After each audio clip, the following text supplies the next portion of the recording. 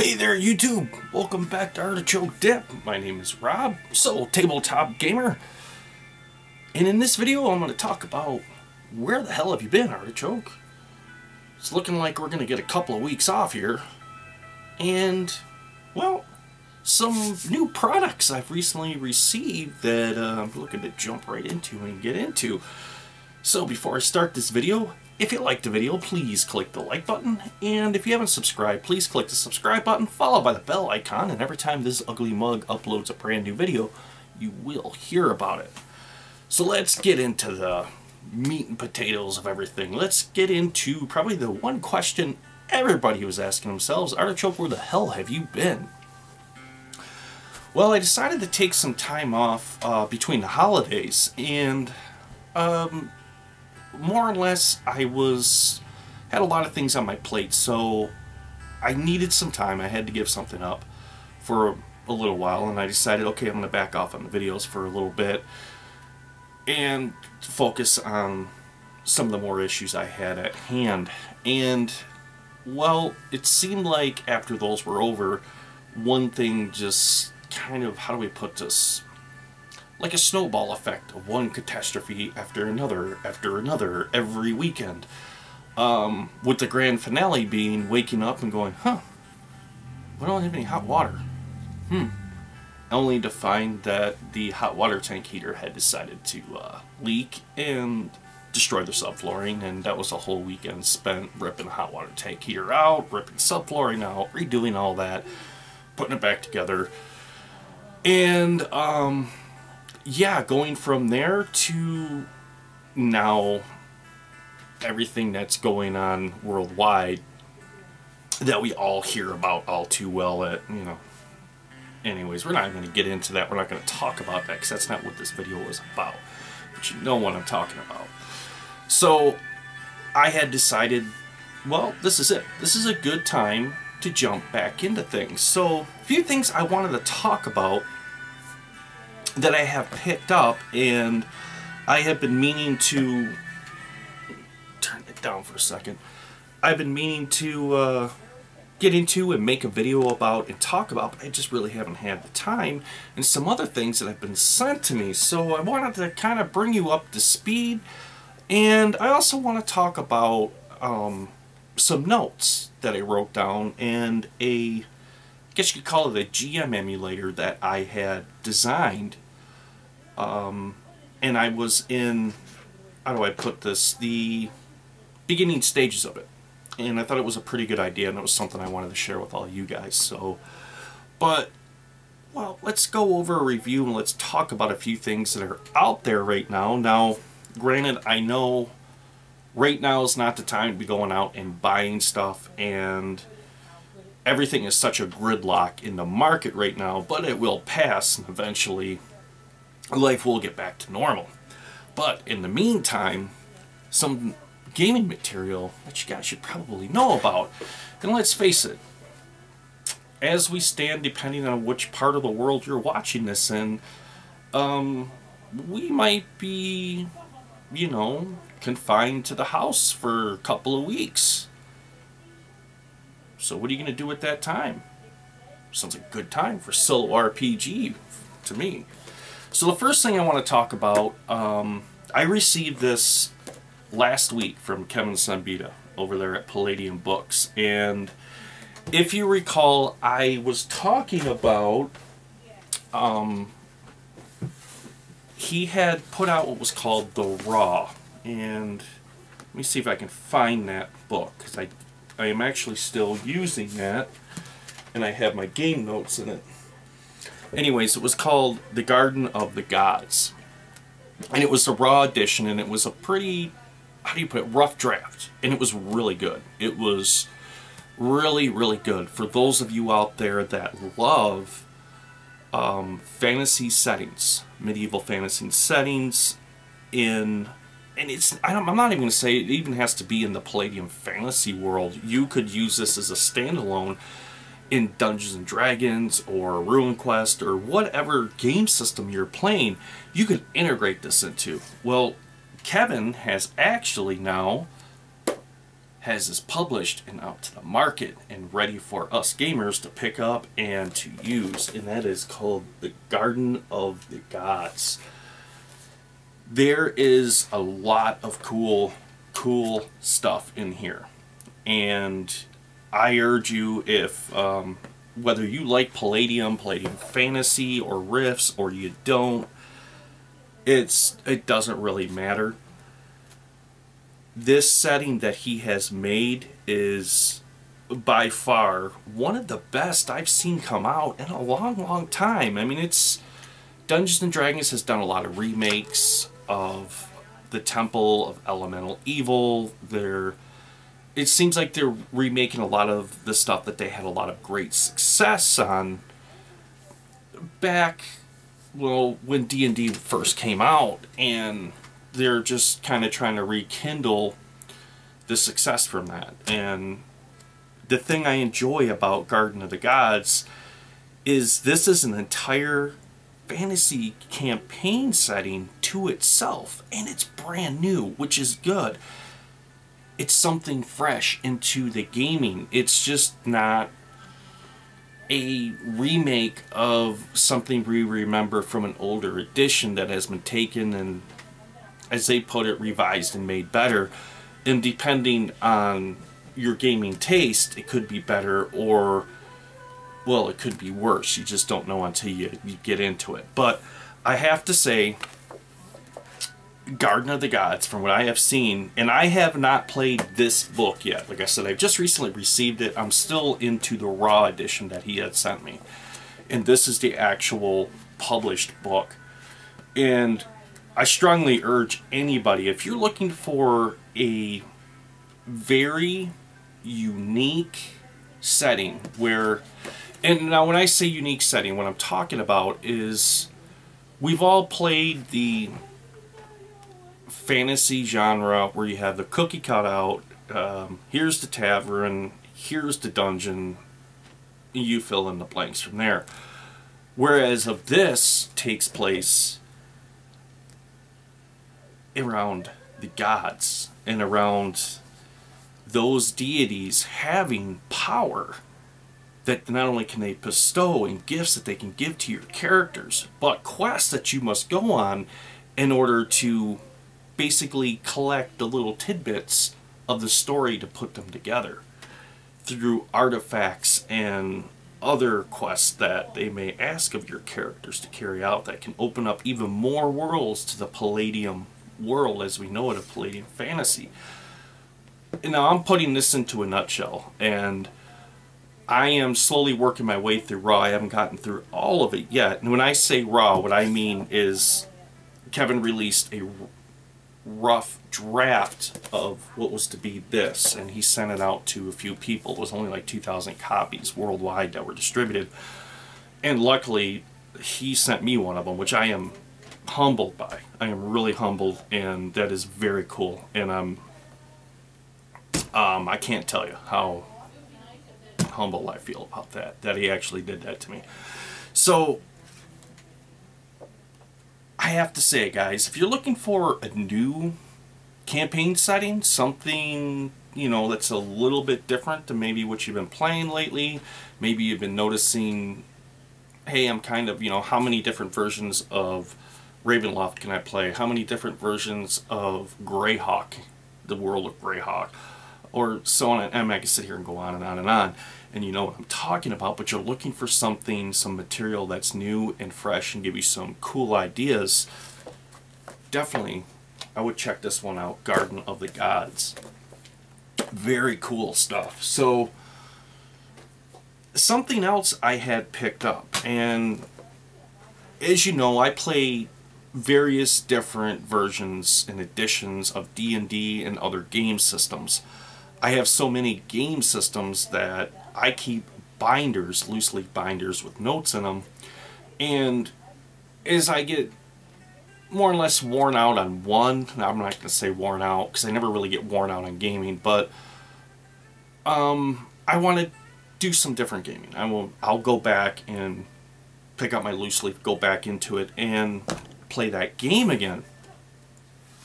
One of the things that I'm always looking for is cool source material that will give me more time to play and take away from that downtime of sitting and drawing up the maps and, how do I put, the random tables and all that type of stuff that kind of slows you down.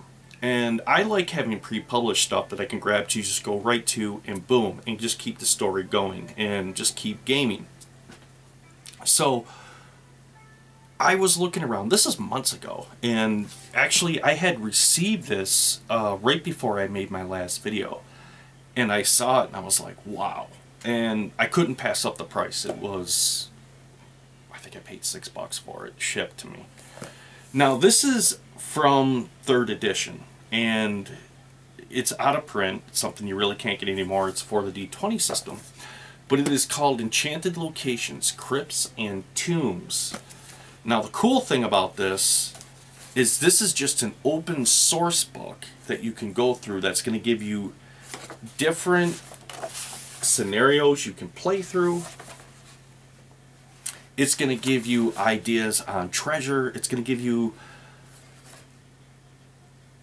a lot more for the solo RPG player. Another resource to pull upon so you can focus more on the playing aspect, and unless you like it. Some people, one thing they really do like about tabletop RPGs is creating the worlds, creating the maps, drawing out the dungeons on graph paper, and putting forth all that time and then going through and playing it. So if you're one of those type of people, and there's nothing wrong with that, when I first got into RPGing, I would have to say the majority, oh man, I used to spend hours with graph paper sitting down and just drawing out dungeons and making world maps and all kinds of stuff. But then as I perfected learning how to play solo, and at that point tweaking and figuring out how to use everything to do game sessions, at that point I found, well, wait a minute, they have these materials over here that are already at that point pre-published, and all they got to do is a good resource. I can just pull upon it, open it up, integrate that right into my game, and it's already done. Now, a word of caution, you can get too reliant on that, and that's not what I am implying here. What I am trying to say is using things like this is excellent and will heighten your game experience, but detail it to your game sessions and your gaming world. As I've always said with pre-published anything, take what you like and don't use what you don't. That's the whole thing about solo RPG. It's about you gaming the way you want to game and enjoying that game the way you want to enjoy gaming it. I think I need a drink of coffee here. So this was a very cool book that I picked up, and I was like, man, I'm gonna get this, because not only does it give me dungeons, it gives me creatures, it gives me treasure, it gives me all of this stuff. This is all stuff that I'm going to be able to use for basically any of my RPGs. Now, if you watch my channel for some time, you know that my favorite genre of RPG is medieval fantasy. It's what I love. I like a little bit of sci-fi, and I do like horror, such as like Call of Cthulhu. Not as much as I do medieval fantasy, though. Medieval fantasy is always going to be my favorite, and it's always going to be the one I go to first. But let's face it, after a while, you do want something a little bit more. So that's where, for me, something like this comes in handy, comes in great, and I strongly urge you guys out there too, with your solo RPG, something I want to, how should I put this, convey to you. Just because you see something that's a cool source material for another game system, don't be frightened away thinking you have to purchase this other game system in order to play it. As a matter of fact, I have found some of my best gaming sessions has been a hodgepodge of different source materials from different games put together and taking what I like out of it and putting it together and using whatever system it is that I want to use. Mainly the D20 system. I like the D20 system, how that works with your 6 attributes, and it seems very fluid to me and it seems to work the best. But just because you're playing a game system, let's say like Forbidden Lands, that's a silhouetted D6 system, it doesn't mean that you cannot use something like this as source material. Integrate the ideas, the maps, the encounters, take those creatures out that may not exist in that game system, and put something else as a substitution in its place to run it. So when I say using these type of material for your solo RPG and using it effectively, that's what I'm talking about. Go in there, see what you like, see, yeah, this is going to be cool. You know, maybe you've been sitting down and you've been thinking about creating a new campaign setting, and as you're going through and you're thinking, oh, it would be cool to have this or this or this, and you come across something like this and you see it in there and you're like, hey, that's kind of what I was thinking. Use it. Take it. Use it. Take out what you don't want. Keep what you do want and put it into your game. So this is a very, very cool book, and you may still be able to find it. I'm looking to see who actually published this thing. Fast Forward Entertainment, and looking at this, I'm going to guess the copyright on this is probably right around 2003. Right there, look at that. Copyright 2003, Fast Forward Entertainment. So it may be a little hard to come across to find, but I'm sure you can still find copies out there, and if you do, they're probably relatively cheap. Oh, wait a minute. No, this isn't as old as I thought it was, because back here in the back cover it says Fast Forward Entertainment 2018. So maybe perhaps they relaunched this, put it back out there again. I don't know. Heck, I don't know. All I know is I got it for about $6. That's all I know, and I'm very happy with it. So, what else have I been doing? What else have I been getting into? Well, I came across another game system, and it's a D6 silhouette game system. It is templated. Now what I mean by that is all your characters are, you have a template, and you just go in there, assign your points and your tributes. Character creation is simple. Playing the game is simple. The way this whole entire game system is set up is very simple, but the hours of storytelling, adventure, and overall vastness, we shall say, well, that's yet to be determined. That is this right here I had picked up, Star Wars, the role-playing game. Now this is a 30th anniversary edition, the slipcover, and let's talk about what it is. This unto itself is its own role-playing game. So you get this booklet, and I sat down over a morning drinking my coffee and skimmed through this. If you've ever played any type of role-playing game, from 4 Against Darkness to basic D&D, basic fantasy, Pathfinder, I mean, just I'm naming off a few here, this game will be very familiar to you. You're going to be able to go through the rule set and you're going to be able to pick it up like that, and you're going to see how simple it is. That's the very cool thing about this game that I like, is that they have made character creation very simple. The rules are brief and straight to the point. It's not like some other game manuals you see to where you pick it up and you seem like you're reading this essay that goes on forever about one rule in the game, and there, you know, there's more to come. It doesn't do that in this game system. This game system is very brief, straight to the point, and very simple to be able to create characters and throw right on your table and go.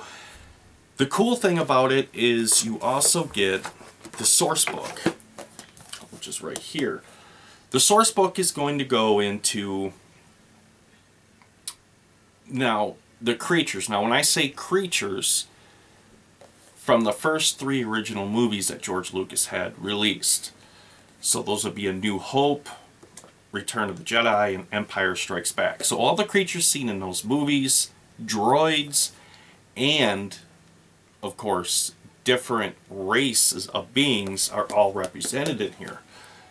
So if you're thinking more or less some of the newer stuff, we'll say after those first 3 movies, like Attack of the Clones, at that point you could do it with this game system, but it's going to require you at that point to make some of those templates to make it work. But if you play solo RPG and you enjoy solo RPG, I don't think it's going to be really all that hard to do.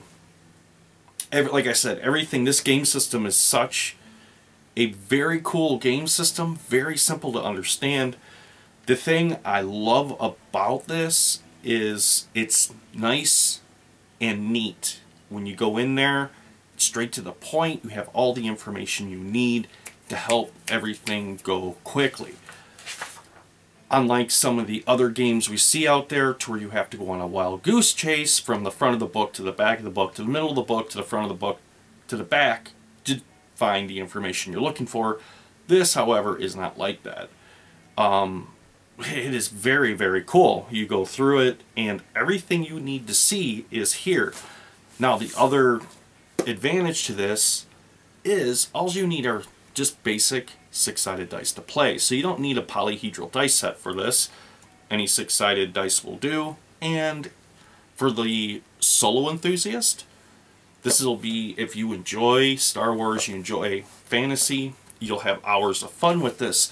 And the other thing is too, if by chance, you know, this time that we're going to have here coming up with this global pandemic, maybe some other people in your household, maybe that have never played a tabletop RPG, this one is an excellent one, is a good starting point, and it's something about Star Wars I can admit. It's something everybody can relate to, and it's something everybody has seen. Even, I'm going to say, people who have never watched all of the Star Wars movies, you could say the phrase, you know, Luke, I'm your father, they automatically know what you're talking about. Maybe they can't tell you the exact movie it came from, but they know that at that phrase, you know what I'm talking about. So this guy right here is an excellent game system. I've had fun with it. I rolled up a couple of test characters, went through, played it, and I have to admit, it moves pretty quickly. It's, like I said, very simple. If you've ever played a silhouetted system with D6 dice, it's pretty straightforward. As you would expect in a D20 system, if you roll a 20, of course you're looking at a critical. If you roll a 1, you're looking at a miss. In the silhouetted D6 system, if you roll a 6, you take that number, you roll again. If you roll a 1, you missed. So, very cool. It gives you a lot of options, gives you a lot of freedom, and the simplicity of the game is what makes it very cool and very cinematic, believe it or not. I've said this before in my other videos. One of the problems with games that become too complicated, whether you're playing in a group or the solo enthusiast, is it can slow everything down. It can feel very clunky. And this takes away from the enjoyment of gaming. Whereas if this game system is very simple, moves very quick, so it's very, very easy to create those large cinematic events that we see in the films with the battles. And if you were wondering, before I go any further, what about equipment? machines such as AT-ATs and Imperial Walkers and Star Destroyers and all that. Yes, they are all in here in the source book, and it tells you how to pilot them and everything you need to know about, at that point, whether which side you decide to be, whether you're the Rebel Alliance or the Imperial. You, at that point, can figure it out from there. So I think that's enough said about Star Wars, but I'm moving on. I could go on for quite a while. It's a cool game system. I love it. When I saw this, Fantasy Flight Games had re-released this, because originally it came out with just the one hardcover, but then they put the slipcover together and they had a sale. I believe it was Cyber Monday.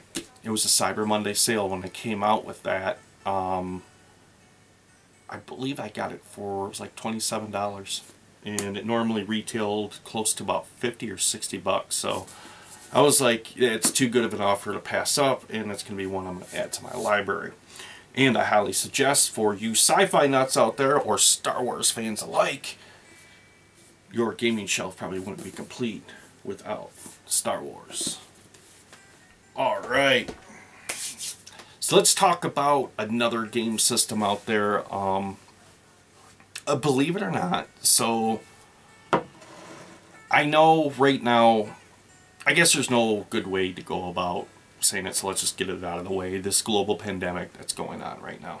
And when I seen on the news, they said, hey, it's moving this way, and, you know, looking at what was going on in China and everything at that time, I said, alright, Artichoke, what are you gonna do if you're stuck at the house for a couple of weeks? And I had decided, I've had my eye on this game for a while, but it seemed like every time I went on Amazon to look at it, they've always been sold out of stock. And they actually said they had 10 copies left, and I'm like, now's the time. Because if I have to be stuck in, which, by the way, just getting it out there, I've done my due diligence, and I have plenty of resource supplies of coffee to be able to weather this storm.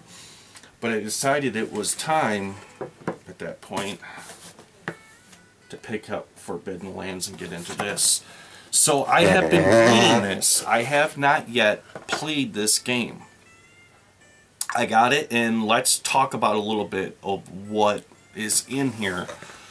So unlike your traditional fantasy RPG such as Basic Fantasy, D&D, blah blah blah blah, so on and so forth, you create this heroic character that's going out on conquest to, whether it's slay the murderer or defeat the evil dragon that's plaguing the land or what have you. This is a little bit different. In this game setting, humans are more or less really looked down upon and by the other races in this world. And in here you're going to find a lot of the same character classes that you have come to know from other game systems. As far as the races go, one that's very cool and it's very reminiscent of Palladium Fantasy is they have the Wolfen in here, as well as you can also play a Goblin. Now, one of the things about this is you're not a hero. You're a cutthroat in a, how should I put this, a cursed land. And you're trying to basically, well, cut out a little piece of pie for yourself and create a stronghold of operations for yourself. So as you venture through the land, you're going to encounter very hideous other races and monsters alike with a lot of peril. I like that. I really like that. The books are wonderfully bound. They're really nice. I mean, high quality. And this is actual real leather bound book here. Cool thing is they give you this little cloth book marker as well, which I love. The artwork is spectacular in it. This is a D6 system, and it does use some other polyhedrals, such as the D8 and the D10, but most of the game is D6, which is really cool. Getting back to what I was saying earlier, you could use this as a system, standalone system, and play it as itself, or you could use it as a backdrop for a campaign setting. Because the cool thing about the Game Master's Guide, right here, is that it gives you a whole lot of ideas and random tables you can use to be able to create your own campaign or play the ones that they have given you in here. Ha ha ha. The way that this game system is set up, which is really, really cool, just comes with this right here, which gives you even more randomized tables. We love them random tables. A solo enthusiast, heck yeah. I mean, that's the bread and butter of solo RPG, or your randomized tables. They give you a very, very cool map. Now, this, when I first saw it, I kind of, how do I put this? I was kind of like, thinking this is just like Gloomhaven. And I'm gonna give you some of my thoughts on that here in a minute. Maybe, maybe not. We'll see where it goes. But you get this awesome map with this game. And on the map, if I can get it opened up without tearing it. Haha. Now, on the map there are areas that are already marked. Whether they are villages, whether they are dungeons and or castles or strongholds, that you can go there and at that point venture. It comes with these stickers to where you can at that point detail this map exactly to your gaming taste. Now the map is two-sided, so it's identical both sides, so you can, I guess, play it through as it was written by the publisher, and then the other side is up to you to create the world as you see fit, however you want to. So for me, when I looked at it, I was like, that's cool. It's a cool little thing that they give you there, but it's probably something that, I don't know, I'm not going to really use a whole lot. Particularly as far as Gloomhaven goes.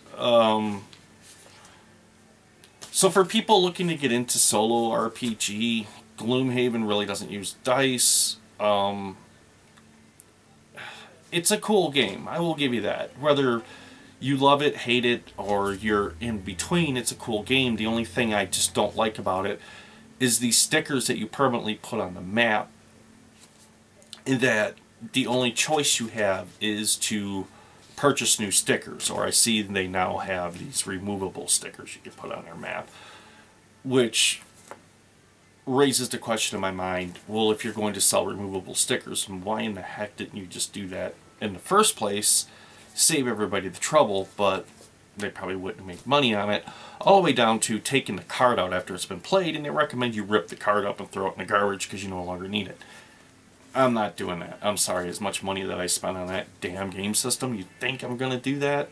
No. Hell no. So, I was kind of set back when I saw that. I saw the map and I saw the stickers, and I'm like, oh no. What, are they going to expect me to tear pages out of the book and throw them away? Are you mad, man? So, unfortunately, well, fortunately, not unfortunately, fortunately, no. And everything I'm seeing from this game system is excellent. Now, this weekend, I decided it was time to get back into gaming. It was time to brush the dust off the books and get back into things, because it's been quite long enough. I think I've taken a long enough break. And one of the reasons why, too, I can say, not only just because I've had things going on that have really needed my attention over the weekend and used up money and time and all of those things, but two, I want to keep my channel fresh. I want to keep my channel new. I want to keep content new. One of the pitfalls I think I see that happens on YouTube a lot is people start to run out of ideas, and then they just start, how do I put this, the quality, I guess you could say, begins to fade over time because they're running out of ideas and things. I would rather take a break and sit and collect my thoughts and evaluate, and then make a new video with something fresh and cool to be able to present to you guys, rather than just reiterating what I've already said over and over again to the point that it gets extremely boring and people, well, dislike it. So that's where I'm at. So if you guys wondered where I've been, I haven't been hiding. I haven't been hiding underneath a rock or anything like that. Just decided to take some time off. Alright, so I got the game systems out of the way, and this weekend I decided I'm going to get back into my RPGs. So if you remember, I think it was...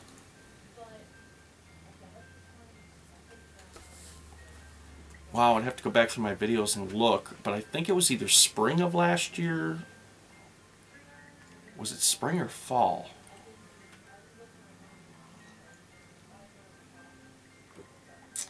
I can't remember now. It might have been fall, now that I think about it.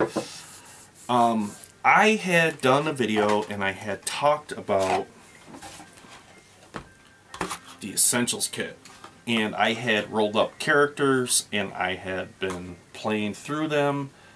And I have everything in here. And I decided, hey, I'm going to get back into this. And picked it up, had all my notes and everything, and started playing through it again. Which is why I've always stressed, you know, hey, take good notes. Keep them in a folder, a loose leaf binder, a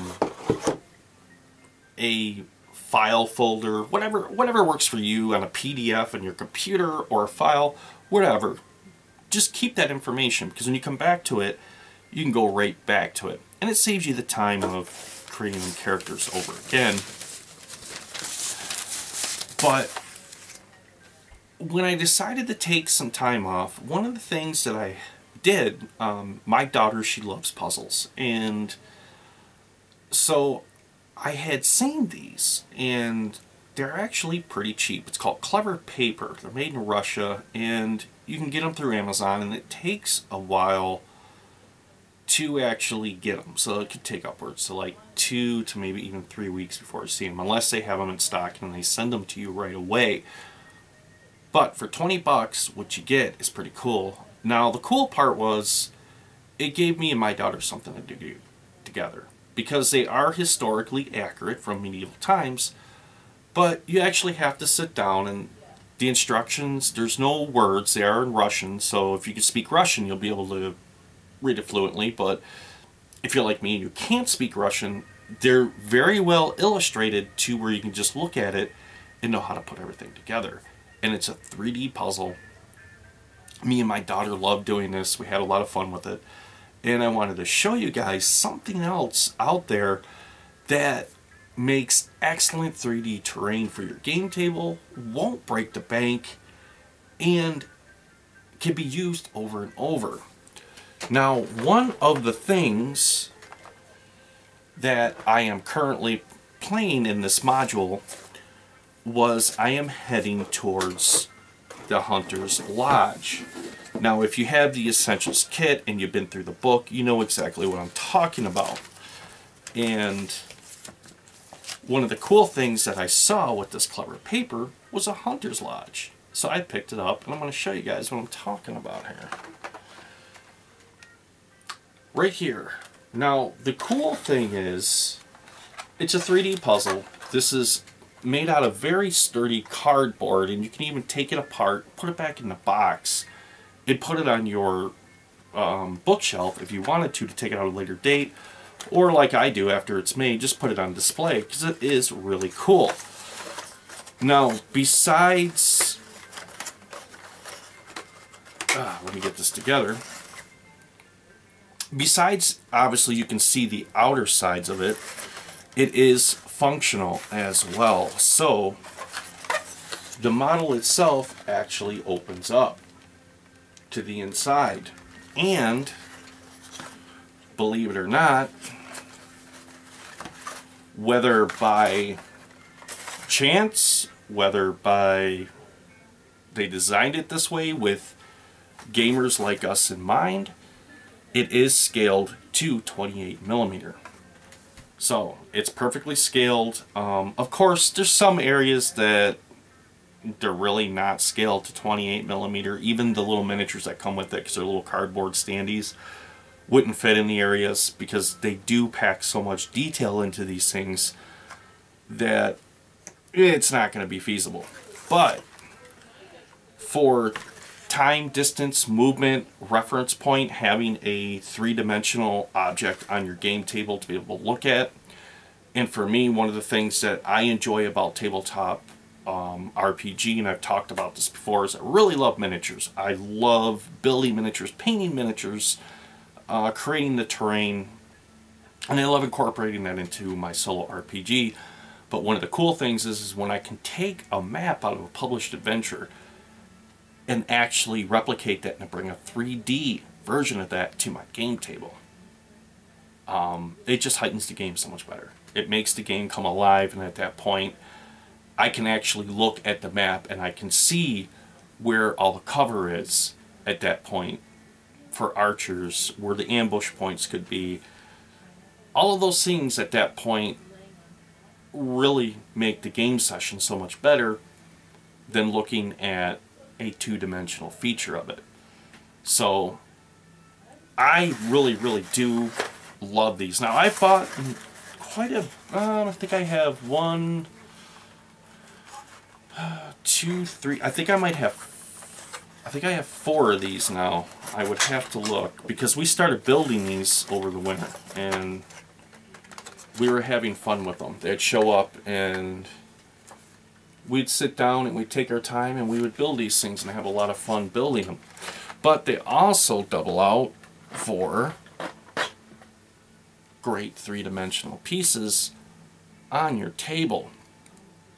And that's something we can all, you know, well, if you got small children at home and they enjoy making puzzles, you enjoy your solo tabletop RPG, and you're looking for something that you can do with them and you can enjoy to do together, and in the end you're going to have something you're able to use for your tabletop, I suggest checking this out. It's well worth 20 bucks. I'm just going to put that out there. Now, their other models are more pricier.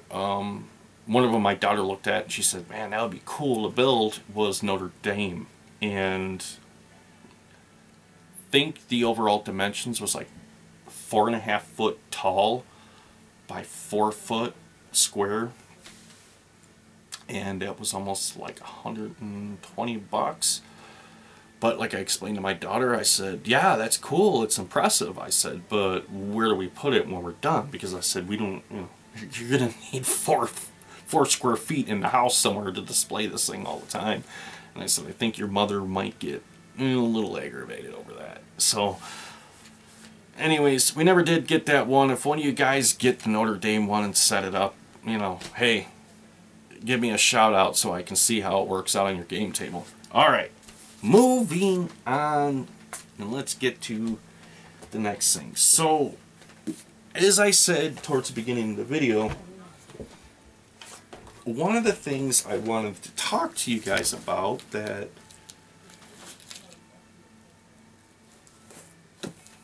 was a simulator, basically, I came up with that I have been using recently in my solo RPG that I find works very well, particularly with combat. One of the things Where did I put my booklet? Just had it.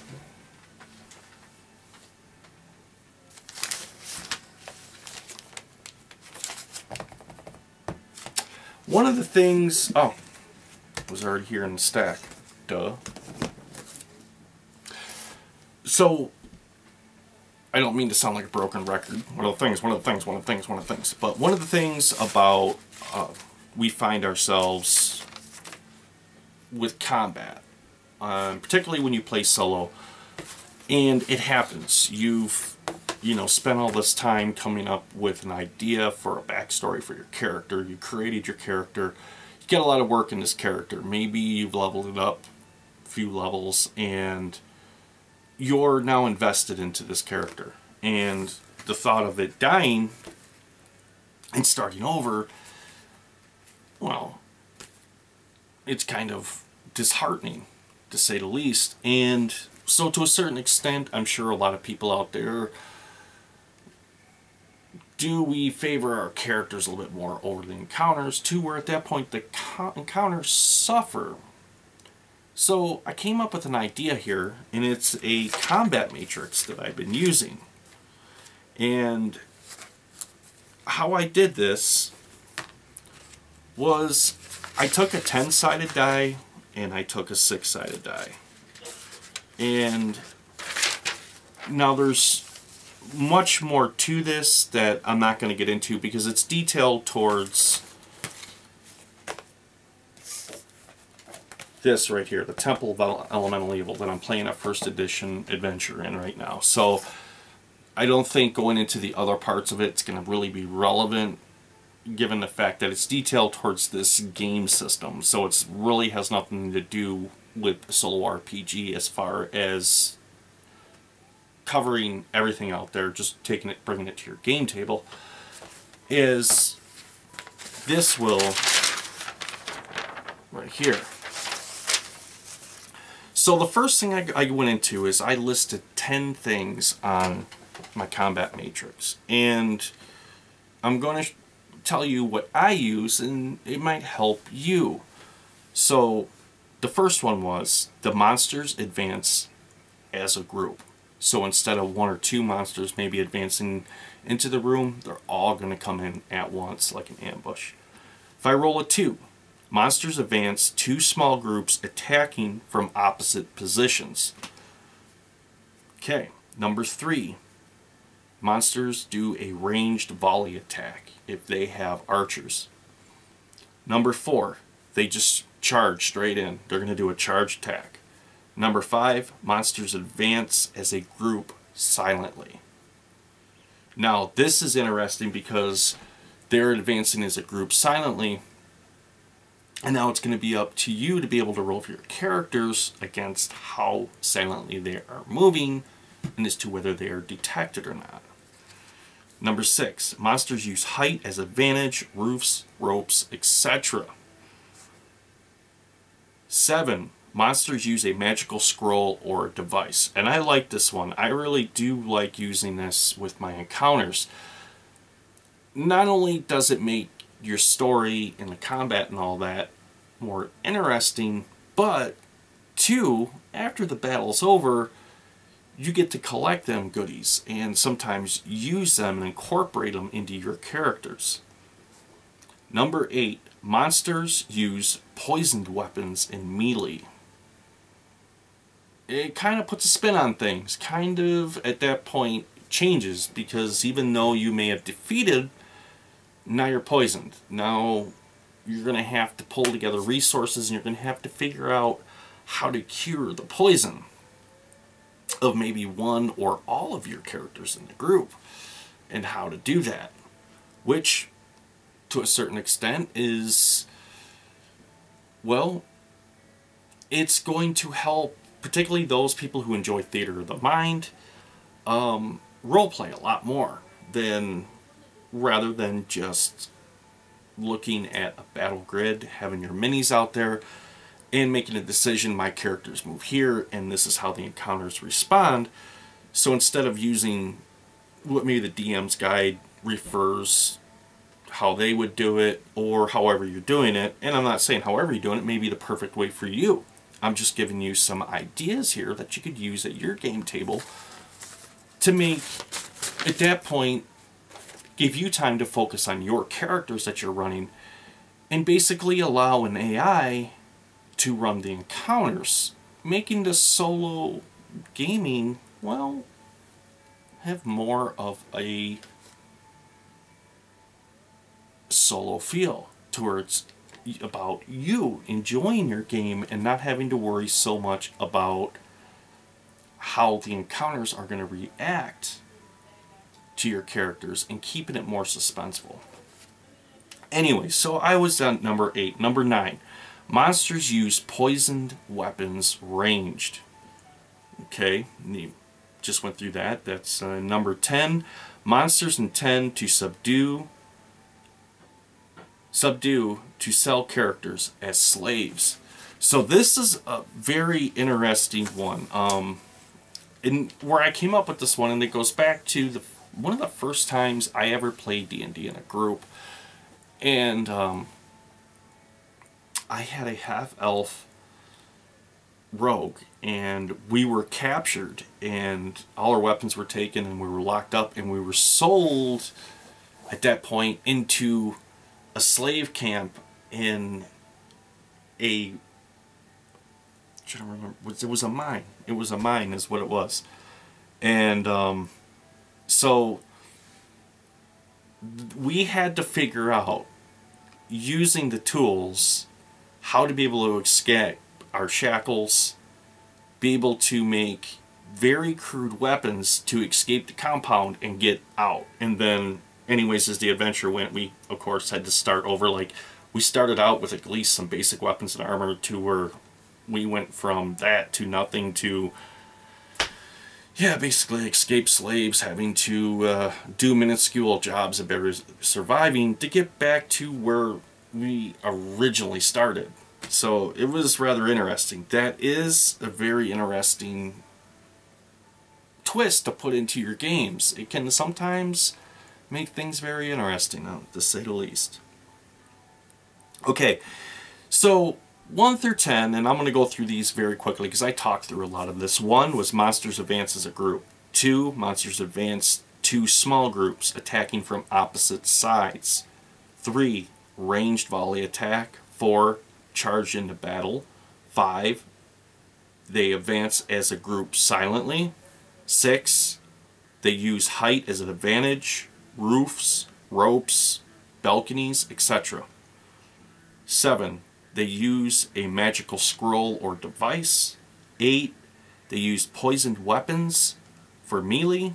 9, they use poisoned weapons for ranged. And 10, they, at that point, intend to subdue you, to sell you into slave camps. Okay, so now we have how the encounters maneuver around the board towards your characters. Let's go, I use a D6 for this, and who they're going to attack. So number 1, they move towards the character with the lowest hit points. That one's always, that's rough. And when that comes up, it really does make you got to make some quick decisions, and you got to be, yeah, it stinks. Number 2, they move towards the character with the highest initiative. Number 3, they move towards the character with the highest strength. Number 4, they move towards the character with the highest dexterity score. Number 5, they move towards the closest character to the group of monsters. Or 6, they move towards characters with the most gold. So I made these, and it works very well. And I really encourage you to give this a shot. Sit down and break down a matrix like this, using a 10-sided die and a 6-sided die, and changing things up in your imagination how you would like to see those monsters advance, or how they're going to attack, basically using the strong and or weak points of your character. And you'll be amazed at how this is really going to change things. Now, where I had gotten the idea for this was playing For Against Darkness. For Against Darkness gives you some ideas, and they have their own table chart that you roll that will dictate how the monsters at that point are going to react to you, which is cool. And I took that and I elaborated on it a little bit more, and then I refined it, and I came up with this, and this is what I use, and I've been having a lot of success with it, and I hope you do too. So I think that's where I'm going to leave this video off, and looking forward to many more in the future, because I'm more than certain we're all going to get through this. This is just going to be, well, a mark in history in which we're all going to share a part in, but in the long run, we're all going to come out on the other side. So, with that being said, game on, my friends. And this is Artichoke Dip, signing off. I'll see you guys later.